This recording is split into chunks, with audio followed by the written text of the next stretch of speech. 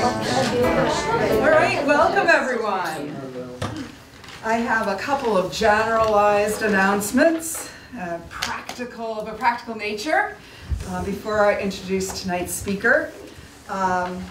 First of all, as you see from your handouts, we're going to have about a 45-minute conversation with a time for question and answer afterwards. Next in the series, we're having our very own Alice Fogel, who also happens to be the Poet Laureate of New Hampshire for Poetry Month here on April 2nd. And her title is very long and I forget it all the time. But it's a whole string of things that may or may not be related to poetry. So, the title is actually on the posters outside. Take a look at it as you go out. And come back on April 2nd for Alice Fogel. Having said all that, it gives me great pleasure to introduce Jamie Sheffield, mystery author, special education professional, and author of the Tyler Cunningham series of Adirondack Mysteries. Jamie's interest in neurodiversity is of long standing, and his love for the Adirondacks manifest in his work. Without further ado, I yield the stage. Please welcome Jamie Sheffield.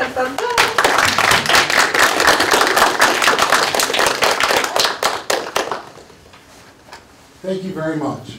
I'm mostly going to hide behind the podium because that's how I'll be a little more comfortable. But I'll step out from time to time. Thank you so much for having me here. Tonight I'm going to talk, and hopefully some of you will talk back at me, about neurodiverse characters in fiction. Hopefully perspectives beyond the vanilla. Let's see what we got here. A brief idea of what we're going to talk about. I did a handout, sort of, but we will talk about these issues, these things, during my time up here that you're kindly sharing with me. Why I choose to write about neurodiversity. A short reading from my first book, Here Be Monsters. Neurodiverse characters in fiction. Some examples and hopefully a discussion. A little bit about the writing process, and then a slightly deeper dive into my writing process, how I wrote Tyler Cunningham and why. And then ending up with guiding principles from some other writers. And then we'll go on and do a discussion with questions from any of you that have them. At the same time, I know that if you have a burning question, it can take up all of your brain space and make it hard to listen to other stuff or make it tougher to concentrate. So if you have a question that you worry won't hold till the end or you really want to get out, please just raise your hand and I'll call on you and answer, or hopefully answer it. So, I was born in New York City and grew up there a lot of my life. We balanced that with spending summers, because my parents were teachers mostly, up in the Adirondacks, which for those of you who don't know, it is a huge park in northern New York State, about 6 million acres, most of it pretty wilderness. And during that entire time, until today included, I grew up in books, literally and figuratively. I spent my childhood, a lot of times like this, hiding in books, reading them, and learning most of what I know about the world and the way people interact from books. I read mostly mysteries, and I think that is an answer to the mystery of why I write the stuff I do. I enjoy mystery books, mystery novels, and crime novels. So those are the ones I mostly write. I've branched out recently, and I'm writing a fantasy novel, and I'm also writing a collection of shorts. But mostly I write mystery fiction because that's what I love to read. When my wife and I moved to Lake Placid in the Adirondacks about 20 years ago, I started working as a special education teacher in the Lake Placid School District, which some of you, it may ring a bell. Lake Placid was the host to 2 Winter Olympic Games in 32 and 80. And it's also an island of a town in the middle of an ocean of trees and lakes and wilderness. And it was most while I was there in the Adirondacks that I started thinking about seriously writing a novel. I'd wanted to write my whole life. I remember borrowing my mom's typewriter when I was 8 years old and filling pages with mess of starts of books that I wanted to write. And of course, they didn't get very far. And I tried to write books as an adult with quite similar results. At almost any age, your life fills up with all sorts of stuff. You have to find something that will help you pay the electricity bill. You have to make and clean up meals. You have to take care of young children sometimes. And all of those things can, and should, because they're important, get in the way of writing a novel. And so it took me years and years to be able to write a novel. And the way that I figured it out, finally, was in the summer of 2012, I heard from a friend of mine about a program called the National Novel Writing Month, NaNoWriMo. Some of you might have heard of it. I always talk about it because I love it. It is a program and an organization that helps writers or aspiring writers get out the first draft of a novel. And the idea is that you take a month, and I cleared off a summer month because I was teaching at the time, so summer months were easier to clear, and you determine and agree to write every day of that month. And at the end of it, hopefully, you have a first draft of a novel. And I did. I spent, I think it was June, might have been July of 2012, writing every day. And at the end of it, I had about a little less than 80,000 words written in the first draft of my novel.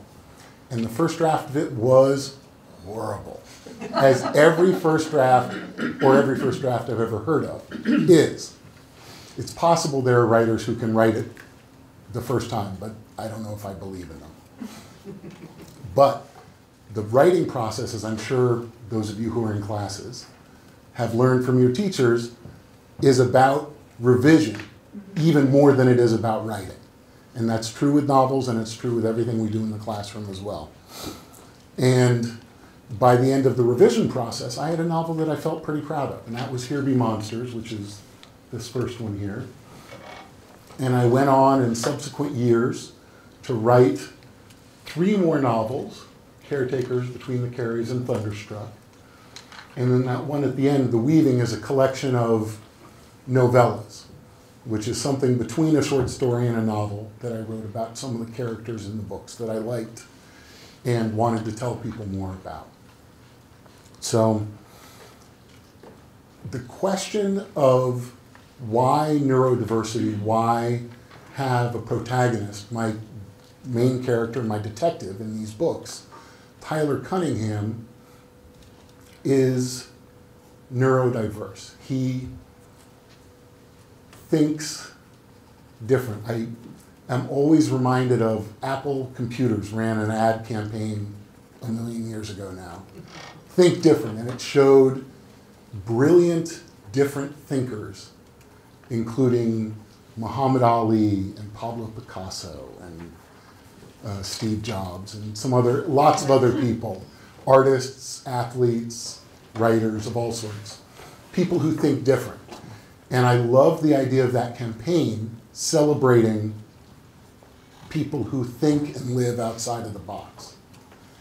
And it occurred to me that that's what I wanted for my detective, for a lot of reasons. I had been working in Lake Placid with people who I considered and still consider to be the most interesting people on earth.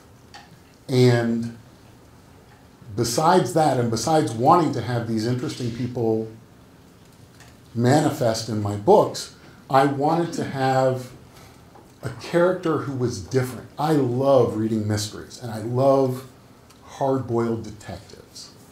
I love the streetwise cop who knows his way around the seamy underbelly of San Francisco or whatever. But I wanted to write about the Adirondacks, and there's no space for that kind of cop or that kind of detective there, I thought. So I wanted what I think of, and I'm sure it's not my own invention, a soft-boiled detective. I wanted a detective who was smart, was intelligent in his way, but really didn't get the rules of the way criminal society worked, as most of us don't understand how criminal society works. And what this allowed me to do was to make a character who approaches the mysteries that he tries to solve in, hopefully, interesting and different ways, but then at the end of the story, or in a lot of cases the middle of the story, because he doesn't understand either the criminals or, in lots of cases, even his friends in Saranac Lake entirely, and the way that they act and react to the way that he acts and reacts, he tends to screw up some facet of the mystery that he's solving. He judges something wrong, he doesn't take something into account, and that's a mistake everybody makes. I make that 10 times a day. But in this case, when you're playing for high stakes, when he's solving life or death mysteries, it has bigger consequences. And it was my thinking at the very beginning of this process that that would make for a fun writing process and a fun reading process. Because I think we've all read enough hard-boiled detectives, I wanted to bring somebody new. So, I guess without further ado, I will give a short reading from Here Be Monsters. My throat's a little dry, so I apologize that I keep stopping for water. Beginnings. There was a gentle glow coming on in the sky to my right as I drove north through the cold and empty beauty of the Adirondack Park. I would have pointed the impending dawn out to the girl in the back of my element if she wasn't unconscious and bleeding on the easy-to-clean floor.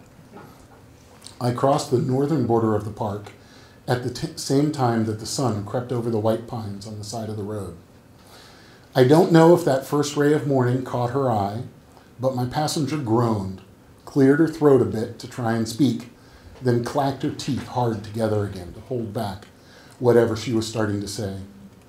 I consulted the map in my head, determined that I wouldn't make it to the house before she started acting up, thought about Murphy's Law and the prevalence of state troopers on backcountry roads for only a moment, and then pulled over to deal with Sadie Hotstetler. Sadie, my name is Tyler Cunningham. I'm a friend of your father, Jacob, and I'm taking you home, unless you prefer to go to a hospital. I spoke in the same low tone I use with the skittish dogs I walk at the shelter. I'd talked with Dorothy about this very moment, what I should say if I did manage to find Sadie, and how I should say it. Dorothy runs the animal shelter in Saranac Lake, and if I had friends, she would be one of them. Based on a lifetime of reading everything within reach on every subject that caught my eye, my opening statement to Sadie should have been reassuring. It should have started to build some trust between us. It didn't. I'd pulled over and opened the door to the back of the car, so when she hit me with her shoe, we didn't crash. But that was the only good news. She raked for my eyes with significant talons that I hadn't noticed when loading her into the car at a little before 5 a.m. that morning. I grabbed her in a bear hug to try and still her. It didn't work. When she started trying to butt me with the back of her head, I pushed her away from me. "Stop it!" I yelled, in a much less sympathetic tone than Dorothy might have used in the same situation. But my ear hurt from the shoe, and my cheek stung from her nails. "I'm not going to hurt you. We're only about 10 miles from your home. Your family likely already has breakfast on the table, and that's where I'll take you if you will stop hitting and screaming. We were actually closer to 9.2 road miles from Sadie's home, but I found that people without maps and brains like mine don't want or need that level of exactitude. Who the fuck are you? What's going on? And why on earth would you think that I want to go to my father's house? She asked in a tone that I believe signaled anger and fear and frustration, but not imminent violence.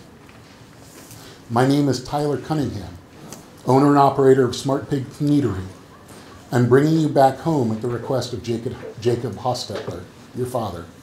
I'm not at all certain that you want to go home, but I'm very nearly certain that it's a better option than the place you were until a couple hours ago. Again, 108 minutes is more precise than people generally look for in conversations.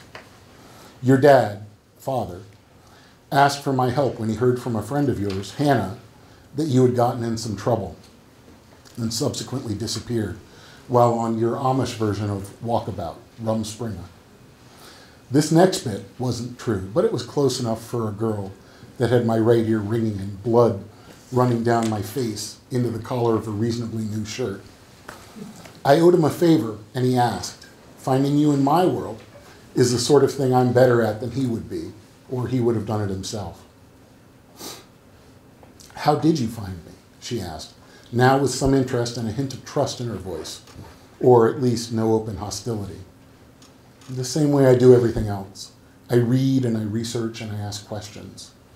I throw stones in the water, watch the ripples, and adjust my aim until something happens. I could tell that my answer didn't satisfy her, but also that she wasn't going to ask again, which worked just fine for me. What are you going to tell my father about how and where you found me? She asked, noticing for the first time, perhaps, that she had on a too big man shirt, mine, from the get-home bag I keep in the car, and a pair of panties that wouldn't be out of place in a dirty laundry bag. He asked me to bring you home, and that's what I plan to do. What you decide to tell Jacob about the last week of your Rumspringa is your business. Will those men in Placid know how and where to find you if they decide to look? No, she stammered, paling and clenching all over with the memory. They only knew my first name, unless my purse. It was on your bar stool when you vanished from the bar 2 nights ago. Your friend Hannah grabbed it and gave it to me when I talked to her yesterday. It's on the front seat, where you can ride now if you want. So you should be clear. She nodded and looked up into my face from the back of my car and giggled, unexpectedly, to me at least. You're not what I expected. What did you expect, the Marines? No, I had this fantasy that my father and uncles would come in whacking those guys with axe handles or something. I didn't figure on a skinny guy who would cry because of a scratch from a girl. I'm tearing, not crying. And for your information, the scratch really hurts. It could get infected. Sadie smiled and moved into the front seat. We headed down the road again, through the thinning woods and into the farmland of far northern New York, towards home. Jacob's dog heard my car long before I got to their house, and they were both waiting by a pole fence when I crunched into the circle in front of the Hostetler home. The Amish dress and lack of pickup trucks in the farm's yard made me feel as though I was driving out of the present day, where girls got snatched as playthings for monsters masquerading as boys, and into something that Norman Rockwell, or his father, might have drawn. Jacob nodded at Sadie and waved her up onto the porch where her mother Mary was waiting. He spoke to me only after the women had embraced and gone inside with arms around each other. You'll come inside for coffee. It was a statement, not a question, and so even though I would have preferred a Coke or to be home in bed, I climbed the stairs into Jacob's house, nearly tripping on one that was taller than the others. We sat at a heavy kitchen table made from slabs of maple wood that was probably chopped to clear the land for this farm 100 years ago. A younger model of Sadie put steaming cups of black coffee in front of us and closed the door behind us as she left us alone in a hot and pleasantly yeasty kitchen. Before I made the drive up here to meet Jacob 2 days earlier, I had, as always, done some research. In this case, on the Amish, and particularly the Amish of northern New York. Each small community has their own ordnung, or set of rules relating to the Dimut, humility, and Gelassenheit, calmness. Jacob was the leader of the community in Madrid Springs, which included 18 families. His interpretation, understanding, of the rules was law in their valley. Coming to me, an outsider, for help with his daughter had cost him. Might end up costing him the position of leadership he held in his community. I had asked him about it when we met on the 2nd, and he dismissed it with a wave, either assuming that I wouldn't understand because I was an outsider, or that I took it for granted that people took care of family regardless of cost. Tyler Cunningham, I can never thank you in any meaningful way for what you've done for me and my family. While he was verbally sneaking up on what was, for him, an uncomfortable subject, I studied him, his clothes, his kitchen. Most of the room was taken up by a wood cooking stove and this huge table. The faucets at his sink, gas and kerosene lanterns on the wall and overhead, and the lack of outlets along the walls. I was mapping this place and the way it felt and smelled and sounded. I could feel my brain sucking it all in, and the maps that I have inside my head of people and places and ways of being growing, extending. My interest in Jacob's world was the reason I had allowed myself to be roped into this mess in the first place, not the money he was going to awkwardly offer me in a minute or 5. My friend Gregory Simmons told me that you helped him a few years ago. It was actually 17 months. And that you would help me, but in my rush and upset the other day, we did not discuss your fee. We can pay any fair price that you name, and we'll count ourselves blessed by God to do it. I'm not a detective, I said. I'm just a guy who does favors for friends with problems, or situations that interest me. There was no upside that I could envision in telling him that his daughter didn't interest me nearly so much as the plumbing in their house, or the presence of a gas-powered tractor with wooden wheels on a farm with no trucks. Jacob seemed flustered by a response different than what he had anticipated. Is your coffee all right? I hadn't touched the mug in front of me, while through some magic of timing or signals, as soon as he had finished his, the younger daughter had come in, refilled it, and left again without being asked or summoned. It smells wonderful, but I don't enjoy hot drinks. Jacob took this in, looked as though the words hadn't come together in a configuration that he was used to, and pressed on. I have paid my way in this world since I was 15, he said. Gregory bought one of my photographs after the favor that I was able to do him, I suggested. He seemed to understand this quid pro quo and followed up on it. I saw this photograph when I went to seek Gregory's help in the matter of Sadie, and it's a little showy for my tastes. Last spring, I painted a series of watercolors 20 miles east of here, fields and barns and streams and sky. I used a soft color palette that might go nicely with both your beliefs and with the colors in your house.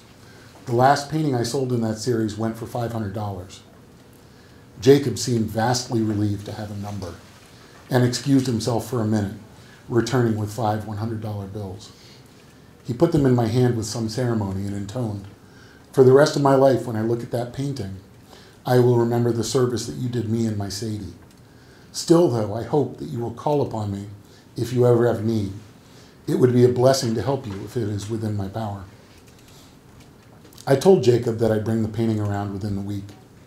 We talked a few minutes more about Rumspringa and having to explore the world in order to know it, and the possibility of beauty without the sting of evil.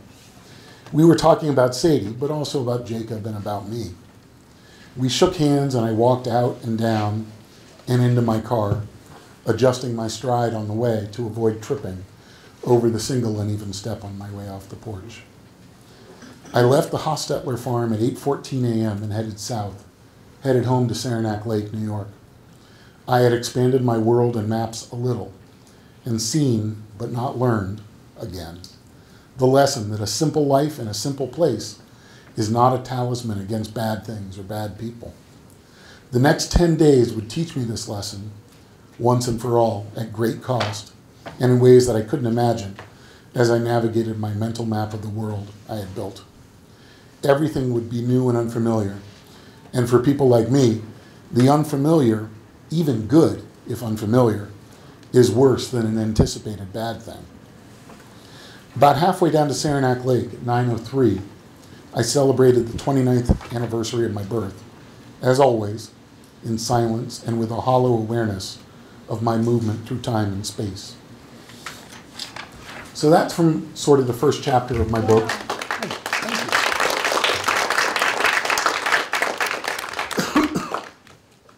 And my hope in setting forth that early chapter was to set a tone and introduce people to Tyler as someone who would be a different detective and someone who would take a look at the world and the things in it in a different way. And I think that's the gift and challenge that neurodiversity brings. And I think it's an interesting way to approach fiction, and I think our world, especially all of our fictional worlds, are more interesting and richer with the diversity in them. So let me see where we got. Okay. I'm not great with PowerPoint, so excuse me if I go back or forward too much. Neurodiverse characters. So why populate the world, books and TV, with neurodiverse characters? I've already said why I want to, but I'd love to hear from somebody else. If anybody else has an idea of why or some examples of who. Yes, sir. Yeah. The idea of populating the world of neurodiverse characters is to show that they're not like neurotypical characters who while have their own individual ways of thinking, neurodiverse characters often have wilder ways of thinking. And such examples from current television is Dr. Sean Murphy from The Good Doctor and Sam from Atypical on Netflix. Mm-hmm. Yeah, I was shocked when I saw that. Netflix served it up to me a couple months ago, and we binged our way right through that show, and I loved it. Do you have something?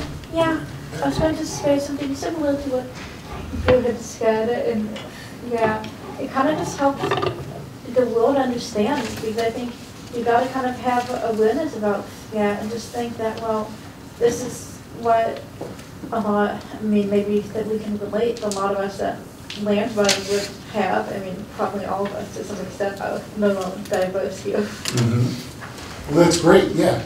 I think exactly that's the point. And when I was thinking of characters, I picked off a couple, and my selections tend to be from mysteries because, again, that's sort of the way that I think in the orbit that I float in. But we've read and heard Sherlock Holmes in 100 different incarnations. And Adrian Monk, I don't know if you guys have seen that. Yes. It comes in and out of streaming capability, so it's tough to watch sometimes. But it's a pretty interesting show. And I think Sonia Cross from The Bridge, which now has been done, it was originally a book, but it's been done in 2 or 3 movies at different borders. The Mexican-US border, and I think there was one with a British-French, and then I also think there was a Norwegian, I don't know who else, whose border with Norway, but it's been done a number of times, and it's a story that obviously keeps asking to be told. And then Christopher Boone, and Temperance Brennan, and Elizabeth Salander from The Girl with the Dragon Tattoo. And these are all interesting characters, and I'm intrigued by all of them, partly because they operate on this razor's edge of efficiency and intellect, and then these gaps in where all of these interesting, great characters fall short is what makes them so human and so interesting, and what pulls me back into the story again and again, because they're surrounded by neurotypical characters in their different endeavors, but they are critical components to the worlds that they inhabit because of their neurodiversity. Yes, ma'am? I met an author of this book once, anything but typical. Mm-hmm. Pretty good. Yeah, that's neat. But I think having these characters and others, and there's nowadays more and more, which is wonderful, makes our world more real and the worlds of fiction more interesting and more round feeling. I was sharing with my wife the other day, I read a book for my master's program talking about round and flat characters, and that flat characters are characters for whom there's almost a program. Billy's mom loves Billy and works hard to keep her son safe and everybody in the house fed. And that's a simple character, which we all know. We all know a Billy's mom or a Billy's dad. But there are characters that are rounded who we get the feeling that they exist outside of the pages or during the commercial breaks. Those are the characters that can surprise us when they do things. And those are characters that grab us most in fiction. And my feeling is that a lot of these neurodiverse characters are more rounded and grab and hold our attention in books and TV and film because we can imagine, we can feel them moving through the world outside of the pages of the book. Or during the commercial breaks, you can imagine what they're doing. And that extra dimension of being alive makes the experience of reading them a much more real and valid feeling. So, let's write about what you know. I always love this as writing advice, and it's also sort of horrible advice if taken too literally, which is an easy danger to run. Write about what you know.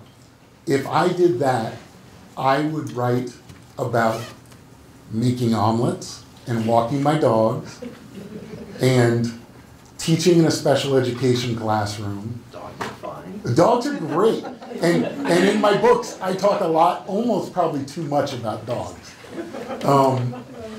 If you can talk too much about dogs. But I think really what that advice means, and has to do, especially when you're developing characters, and maybe especially neurodiverse characters, is talking about the feelings or conditions or situations or scenarios that you know in the world, that you move through in the world. And so, you know, a plumber doesn't need to write plumbing fiction. He can write about the people and the feelings that he experiences in his life, and if he brings those realistically to life, we can read all sorts of things that Fred the plumber writes. He could write a great book about space travel, and very few of us have traveled in space, but we read great stories about that all the time. So I think it can be dangerous to write about what you know and limit it to just the very specific things you know. I tied that a little bit to the concept of the risks and rewards of writing about neurodiverse characters. I think we talked about some of the rewards is that our world is filled with neurodiverse characters. It makes reading and film and movie and TV more real feeling when we have a neurodiverse cast, or at least people who are neurodiverse mixed in. One of the risks is that if it's not within the realm of things you know,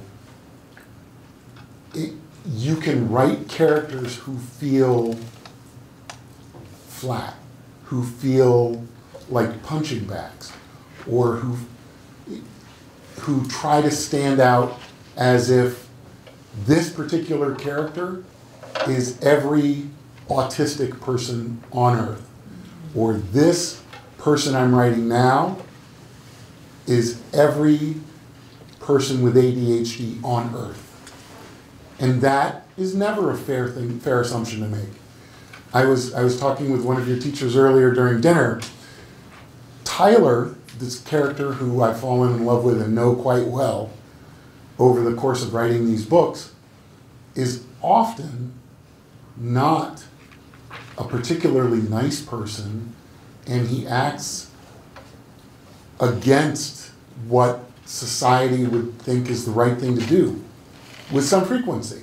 Sometimes it's by mistake because he doesn't understand what he's doing. Sometimes it's because he feels that he has to act that way to protect his status quo. I'm going to give a little bit of a spoiler. At the beginning of this first book, the one that I was reading about, when he gets back to Saranac Lake, he cannot find and get in touch with a research librarian who works at the Saranac Lake Public Library. A lot of what he does day to day involves research at the library. That's how he spends his days, is reading and learning about the world. And he has the help of this research librarian. She disappears, and he embarks on his investigation entirely because he wants her back, because he's used to having her in his life. He's not necessarily doing it because she's his best friend. He at the beginning of the novel certainly doesn't even think about her in those terms. But he's comfortable with the life that he has in Saranac Lake, and so he wants her back in it. So he starts investigating so that he can find her and bring her back, because that's what happened last week. She was at the library, she worked with him, he got his work done. That worked for him. So when he does what he does throughout the course of the book, it's because he wants to set his life back in order. He likes the way his life worked before. It's not working that way now. That's upsetting. Same thing happens to me, but I don't make some of the mistakes that Tyler makes. And I think that is partly what makes him interesting. And when I write these stories and get deeper into them, I get to know these characters, and I feel like I know Tyler, and I know other characters in the book who are Meg and Frank and Dot. And in some of the other novels that I had, which I don't have that graphic up on there now, so I can't point, or the novellas that I wrote, I started with the premise of, if I threw these people who I know, into this situation, how would they act? And I start typing and try and reason my way through it. And as I said before, the first draft is pretty lousy, and then we work on it to fix it. But these tend to be character-driven books because I know and like the characters, and I throw them into different situations each time. Let's see. Here was the picture. So, how I wrote more specifically Tyler. As I said before, I didn't want Tyler to represent everybody who's neurodiverse in the world, because there's nobody who does that. So it was important to me to think that he's a him, not a them. He's not representing everybody who's like him or even a little like him. He's representing Tyler. And that was important to me to the extent that in the first 3 books, I think it was the third book, before we mentioned diagnosis or a classification that he'd had. And Tyler still doesn't buy into it in the third book. And that's, I think, his business, and that's the way it works for him. I think a diagnosis can be helpful, especially if it helps. But his feeling is that it would put him in a box without helping him. So he sort of eschews the diagnosis. But his life also doesn't entirely work for him, as we see in these books. So I tried to imagine and express the ways that he interacts with the world. Some of the things showed through in that first chapter where he's talking about his exactitude in understanding the dimensions of the park or the passage of time. He's learned that most people don't care that it's 9.2, not 10 miles, that it's 118 minutes or 108 minutes, not 2 hours. So he edits that out because it's useful to him, but not to everybody he deals with. An interesting thing that I did in thinking about it, he lives homeless, and it was a subject that I liked in writing his character and imagining his character early on, in that, not that he doesn't have a place to sleep at night. Most nights he sleeps camping in the Adirondacks, winter and summer. But early on, when he lived in the Adirondacks, he had both an apartment and his office, and he found that he spent most of his time at his office because that's where he likes to read. Mm. And so eventually he let the lease on his apartment fail and moved a couch into his office. And so when he has to sleep and he's not camping, he sleeps in his office. So he's homeless, but in a way that's functional for him. And I think partly he sort of likes not living up to people's expectations. His critical flaw, as I've mentioned before, is also the saving grace, and it's the balance point on which these books work.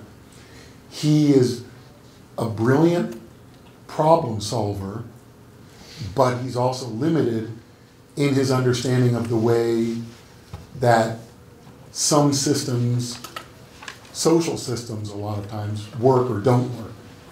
And so in every one of these books, he makes assumptions about the ways people will act and react to him or to other things going on, and they end up dumping him into trouble. Yeah, he does. One of the things, because I remember talking about a games class or games theory class that was here. One of the things that I've used often, forever really, in writing these books is from a million years ago when I played Dungeons and Dragons. We had character sheets. And I still use a modified form of those today when I'm writing a short story or these longer novels. I make up these character sheets so I know who these characters are. For the same reason I did it when I played D&D a million years ago. It was so that I could get a feeling of realism so that the adventure would be more rounded. That's exactly why I do it now before I write these books. So I get to know who these characters are and can throw them into the stories fully intact. Is there a hand going up? Yes, there is. What's your favorite book out of the 5 books you've read? I think my favorite is probably Here Be Monsters, partly because it's the first one I wrote, and I'm sort of in love with the whole experience of having written it. But I also like the getting to know Tyler and getting to know his world that's in there. I love the adventures that happen in some of the other books, and honestly, because I want to give fair warning in case somebody was thinking of it, some of these have violence in them, and there's bad language, and so, you know, I do apologize sometimes. You know, caretakers, there's some nasty stuff that happens to people, but not anything that Tyler does, really. He's relatively peaceful, except to the bad guys. They sometimes come to a sticky end. But I find that stuff interesting. But I've almost talked too long, so I want to move on. I have a couple of quotes that I use when writing my stuff. And I think they are valuable to bring along when making your characters or thinking about it. This is sort of, Kurt Vonnegut is a wonderful writer, and he's been quoted a number of times as saying there's only 12 stories in the world, there's only 7 stories in the world. And this is the case where he says, essentially, there's only one story in the world. Somebody gets into trouble, then gets out of it again. People love that story. They never get tired of it. And really, if you have functional, interesting characters and a beautiful setting, which I did in the Adirondacks, and the Adirondacks was really, in lots of ways, another character in the books that I write, because it's such a beautiful place, and Tyler explores it while he's camping, that with interesting characters and a wonderful setting, you can throw in whatever the trouble is and help the characters get out of it, and you've got a great story, hopefully. So, storytelling. I love this by Ray Bradbury. My stories run up and bite me on the leg. I respond by writing everything that goes on during the bite. Then when I finish, the idea lets go and runs off. And I've had afternoons like that. I was talking about the NaNoWriMo, where I aim to write 1,500 words a day. And on some days, when the story comes up and bites me on the leg, and the characters are running and rolling, and I have adequate coffee and snacks, I've written 5 or 6 or 7,000 words. And a lot of that, of course, you go back and fix later. But when the story's rolling, you let it tell itself. Now this one, my wife did not necessarily want me to include it first. And I would add with caution that although Ernest Hemingway may have meant it, I do not. He said, write drunk, edit sober. I have always taken that to mean write enthusiastically, without stopping yourself, without touching the brakes while you're writing. I try not to edit until I'm done with the whole book. And sometimes that gets messy, but I think that mess is okay. So that's what I take it to mean when he says write drunk, is throw yourself in with exuberance. Approach the editing, approach it soberly when you're editing and revising, but really let yourself get into it. And anybody in here a fan of Joss Whedon? Are you familiar with his work? He did Firefly, and he's done a lot of interesting movies and TV. And Buffy, of course, yes. And what he says about characters, I write to give myself strength. I write to be the characters that I am not. I write to explore all the things that I'm afraid of.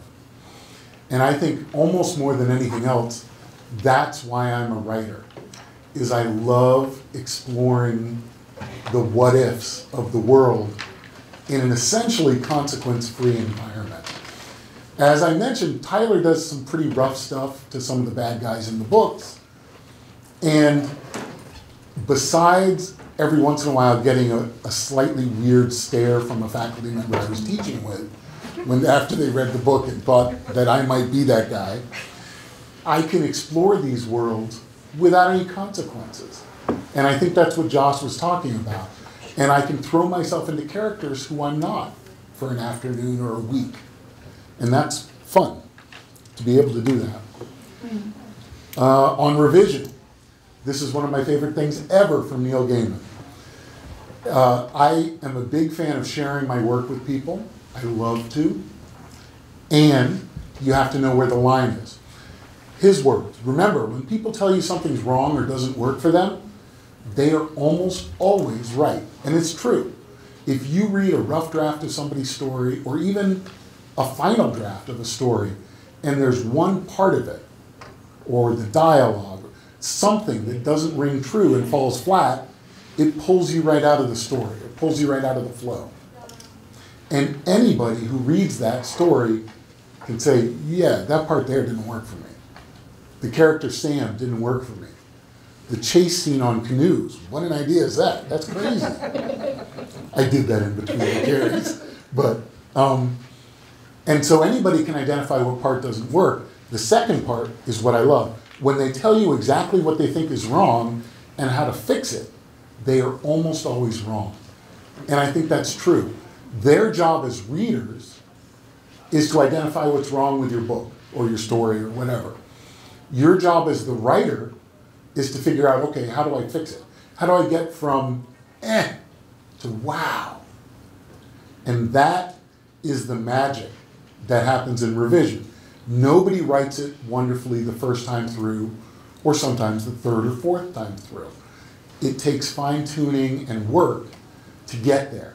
But that's the part. Yes, sir, sorry, I hope I haven't been ignoring you for too long. No, it's fine. What's the difference between saying something doesn't work for them and saying something is wrong? Nothing. I think it's telling you exactly what's wrong. In this scene, you need to make Jason's dialogue more angry sounding. That could be what they think is wrong with it. What I would ask my reader to say, or what I'd focus on for my reader is, something in Jason's dialogue didn't work for me. That dialogue is wrong. And that's sort of all you take away from the message.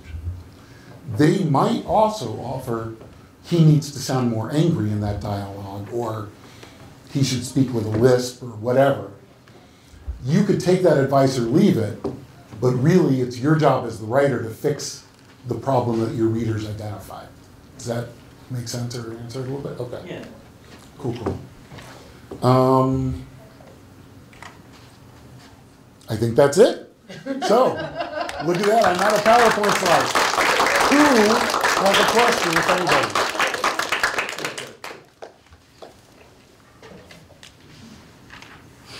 One quick question. Yes. Have you read the Bernie and Chet books? No, I have Oh not. my God. One of them is a dog. Oh, One of the detectives is a dog. I will have to track those down. Bernie and Chet. Bernie and Chet. Yes, ma'am? So there's something here about Amazon and create space. Oh, yes. I didn't have that down as a talk, but it's something I'm a big fan of. I published these books through Amazon and CreateSpace, which is a delightful tool for writers to make their work available worldwide very cheaply and very easily. I was telling people at dinner, within 2 weeks of hitting the button on publish with my book on Amazon, I got an email from a young woman who was reading the book in Australia, a print copy, which blew my mind to hear from someone on the other side of the world reading a book that I'd written in 2 weeks. Wow. So yeah, Amazon and CreateSpace I'm a big fan of, and they really make it easy for authors to share their work. And that's one of the things that I like most about being a writer, is the ability to share stories with people. Yes, ma'am. You know, I'm interested in that you've decided to write a book with a neurodiverse protagonist, and what did you think about in terms of the characteristics for Tyler? Because I was thinking about here at Landmark, we're sort of used to the gross generalizations that people make about a diagnosis or individuals who are neurodiverse. And I was struck by, I'm not familiar with your book, but I was struck by, in your reading, that the character is in fact insightful, as you said, like thinking about, well, most people don't like this, or it seems to be able to take some perspective on someone else's, sensibility. And I was wondering, if you were thinking, well, as I create this character, I'm either going to challenge stereotypes or I'm going to try to create a certain sense of my read on how someone would act. I was just wondering about your process. Well, I think when I was sort of getting a feel for Tyler, I wanted him to struggle in his social interactions with people. And I wanted him to have an uneasy footing in the adult world of Saranac Lake. And he lives there but he isn't fully a part of the community yet. He's a transplant from New York City, as I was, but he hasn't really formed any lasting or very in-depth relationships with the people that he interacts with. And there's a section that I thought about reading, but my voice was hurting, so I didn't, about his concept of mapping. And he does physical mapping, and he did physical mapping when he lived in New York City and also in the Adirondacks. But he also talks about mapping social dynamics and getting to know the people who were most important to his functional living in Saranac Lake. And he refers throughout the books to, he had a pragmatics teacher who he, I don't know if that's the term that's in use, a pragmatics teacher, who he worked with establishing some of his routines and some of his awareness checks.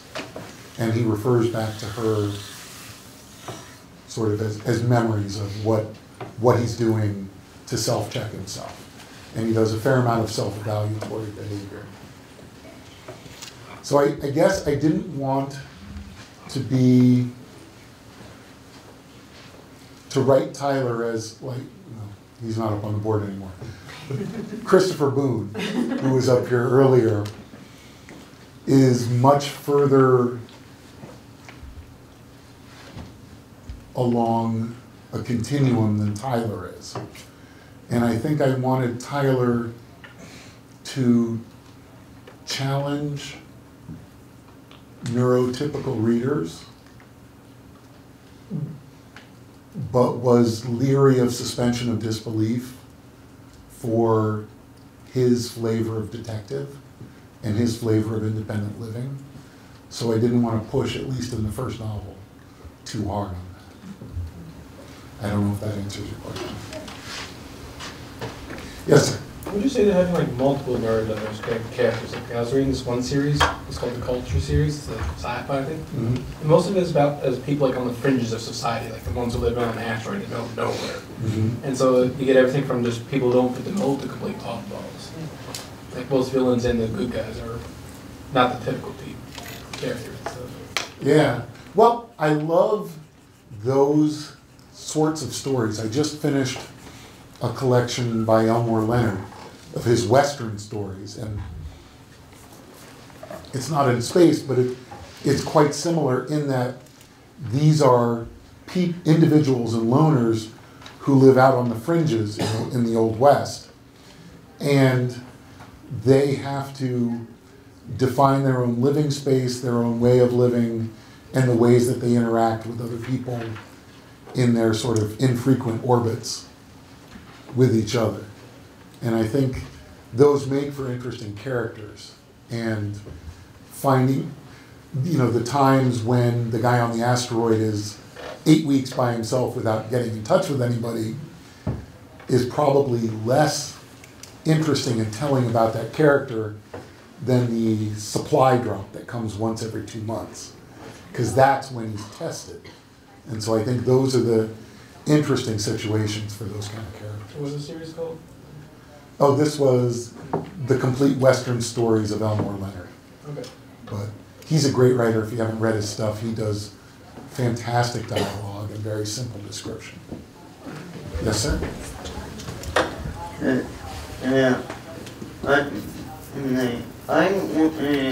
I have aspirations of writing a neurodiverse protagonist, but how would I go on making sure he's truthful to neurodiverse, but still can get to a general or younger demographic? Well, I think the easy answer is that it's not going to be terrifically easy. I think the real answer for you, though, is you should write the story you want to write and then share it with one friend or one person who you know and trust. And that will help you figure out, as with that Neil Gaiman quote, what's working and what's not working. And then you adjust your story, and the next time around it's a little better. Because no one's going to write it correctly the first time. So the trick is, find someone who can help you. You write your story, the other person will help you get it. In my case, my other person is my wife. She reads all of my first drafts. And then I circle out to larger audiences. But it helps to have one person who can see your stuff first and say, this part is great, this part's not working yet. And I think finding that line. Does that help at all? Yes. Okay, good. Was there anything right? Yes, sir. Tell me how you wrote Tyler Cunningham again. Did you hear that? Well, yes, I heard. I tried to imagine a character who was, I imagined a combination of a lot of people who I've met. Tyler Cunningham is a little bit me, and a little bit some people who I knew from the school that I worked in, and some people who I grew up with as a kid. And I took a little bit from each of them and tried to make it into a person who would act the way that I imagined him acting. And again, he wasn't right the first time. He took some corrections to make him believable. Well, thank you guys so much. Thank you. If anybody had any other questions, I'll stay up in the front for a couple of minutes if you didn't want to ask.